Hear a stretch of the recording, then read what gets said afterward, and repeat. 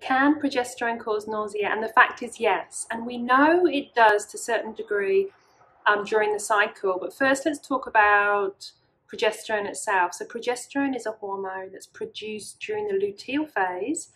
It's produced from the corpus luteum after ovulation and rises rapidly during the luteal phase. Then around day 21 it drops and then menstruation happens.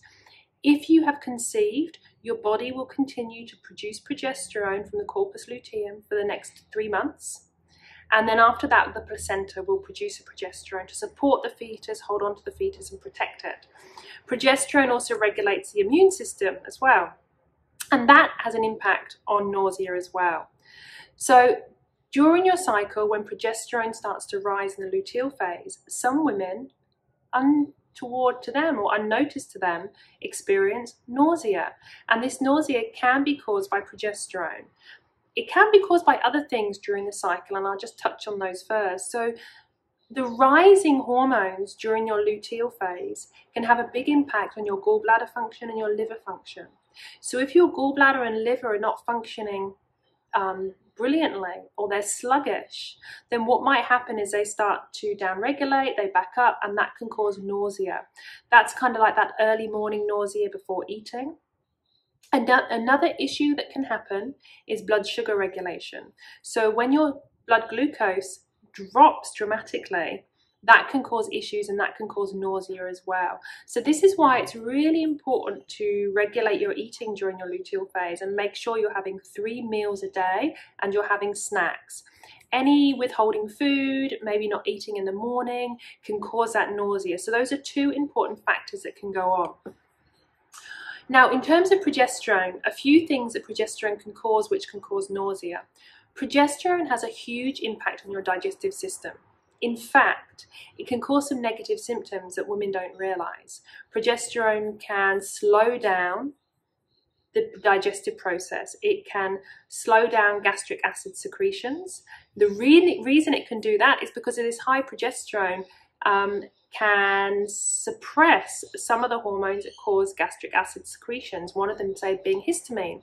Progesterone causes more hormone that can suppress the histamine, so we've got that.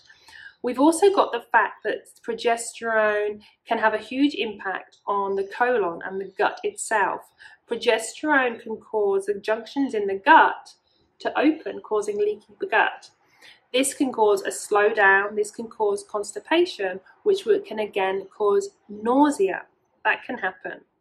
Another thing that can happen is because it slows all of this down, food tends to sit more in the stomach, so it stays in the stomach, and that can cause nausea as well. So everything slows down, constipation might occur, gastric juices are suppressed, and then we've got this more food in the stomach. And this more food in the stomach might not only cause nausea, but can cause reflux as well. And for some women, this is a really severe side effect. For some women, it can cause vomiting.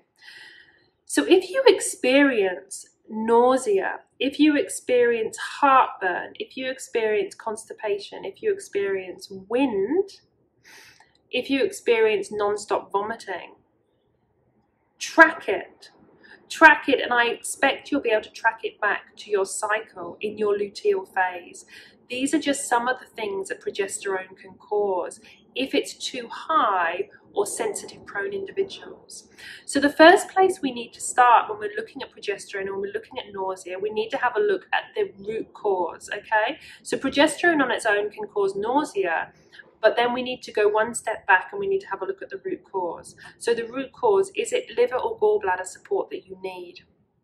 Maybe it's digestive enzymes and gastric acid support that you need to help the food go through. Or maybe it's actually working on the acid reflux, the heartburn, the food that's sitting in the stomach. That could be a root cause.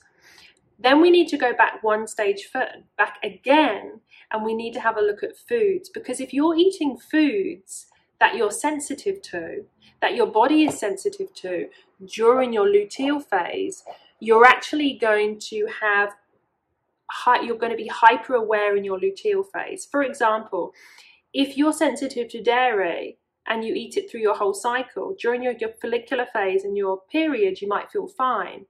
But if you're sensitive to dairy and you eat it in your luteal phase, this is going to slow your digestion down more likely to cause constipation, and you're more likely to have leaky gut symptoms like bloating, diarrhea, constipation, and wind. So you need to track your diet, and you need to make sure you're not having foods that you're sensitive to, particularly in your luteal phase, because that is going to flare things up for you big time. Lastly, you want to have a look at your immune system, because it's the immune system as well that can trigger nausea. So when we get pregnant, progesterone rises, and what this does is this suppresses part of your immune system. This is why during pregnancy, a lot of your immune system related issues can go away. We've got keratosis pilaris, we've got sinus, hay fever, sinus infections, any inflammatory conditions, they can go away during pregnancy.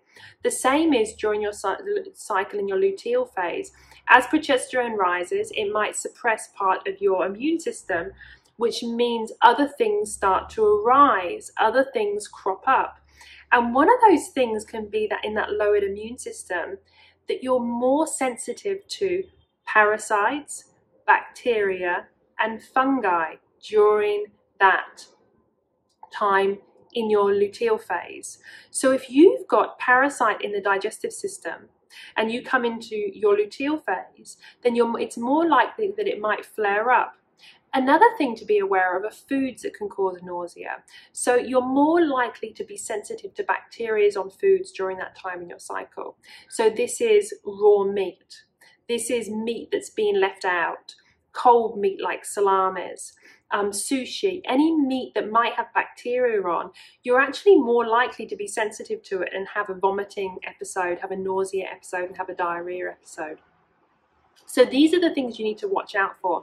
So the best advice I can give you in terms of progesterone causing negative side effects digestively during your luteal phase is just to start to support yourself during that phase. The first being digestive enzymes. The second being taking something like B6 that supports the process of creating digestive enzymes and making acid in your stomach. And the third being cutting out foods that you know that you're sensitive to. So these foods could be raw and cold meats, maybe meat. Have you ever experienced in your luteal phase going off meat? You actually just want cooked food, cooked soups. That's your body responding. So listen to your intuition during that time. If you're off meat, you're off anything that might be causing a bacterial issue in your body, then I would listen to your body and just have cooked foods, just have cooked foods and soups. But during your luteal phase is the time in your cycle when you need to be aware of the foods that cause a reaction. So maybe you need to be off gluten, off dairy, off almonds or off soy, off raw meats or raw fishes, these kind of foods, and just have light soups and stews during that time. So these are the things that can cause nausea, and it can be normal, but when you get to this excessive nausea, that's when things are actually going wrong in the body, and maybe your body's reacting to progesterone in a overemphasized way, and your immune system is also responding to progesterone in an overemphasized way. So have a look at the root cause, but definitely enzymes, B6, and cut out foods that you know cause problems during your luteal phase.